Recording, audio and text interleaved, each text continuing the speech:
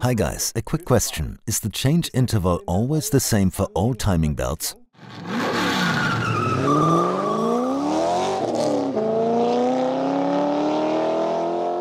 Of course not. Vehicle manufacturers do specify fixed change intervals, but these intervals vary depending on the vehicle model, engine and year of manufacture. There are two types of interval.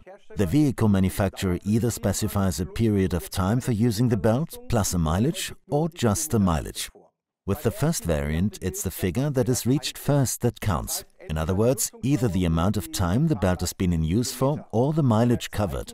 Things are a little more complicated in the case of the second variant, when only a mileage is stated. The customer may ask you why the belt needs to be changed before the specified mileage has been reached. Rubber is subject to an aging process, as you probably already know from tires. Over time they become hard and brittle.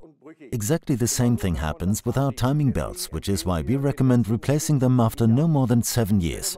Imagine you have a summer vehicle perhaps, such as a convertible or a modern classic, that only has a very low annual mileage.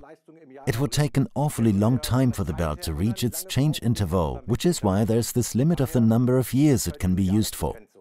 You could also ask the customer how they use their vehicle, as usage, or in other words the load on the belt, also affects the change interval. If the customer does a lot of short journeys in stop-start traffic, or the vehicle is always loaded, that increases the strain on the belt.